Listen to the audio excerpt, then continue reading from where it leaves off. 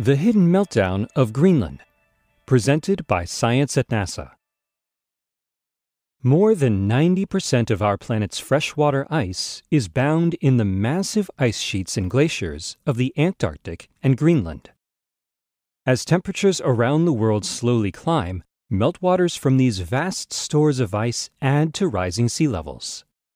All by itself, Greenland could bump sea levels by 7 meters or 23 feet if its ice melted completely. And it's melting.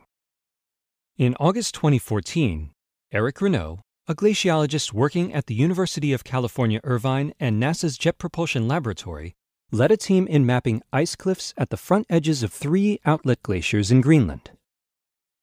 The researchers found cavities that undercut the base of these leading edges that can destabilize the ice front and enhance iceberg calving, the process where parts of the glacier break off and float away.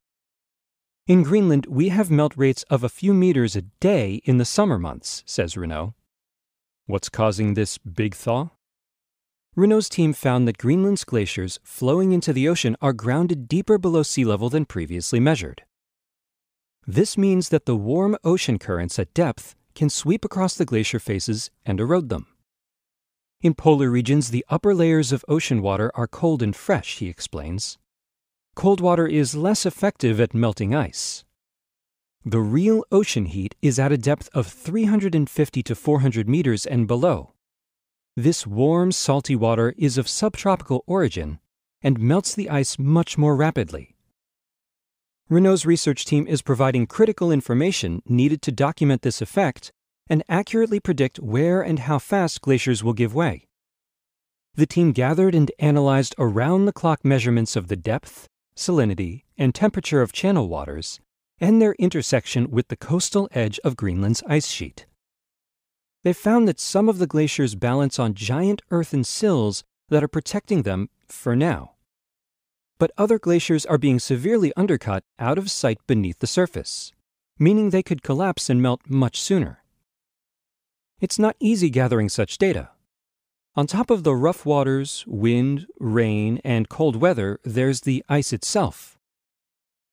We came to study glaciers that discharge into the fjord, and the fjords are full of ice. In some places, it can be so full of ice that the boat can't even push through. But ice holds a peculiar fascination for Renaud. I've always been interested in polar regions. My friends wanted to cruise in the Caribbean, but I'd rather cruise here in these waters. I don't know why, I just like them. Maybe this photo provides a clue. What's next? OMG, answers Renaud, and he's not using chat speak.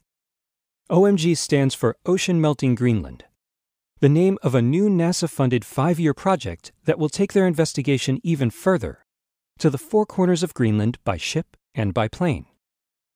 We hope that the data collected will be a game-changer for studying ice-ocean interaction in Greenland, says Renaud.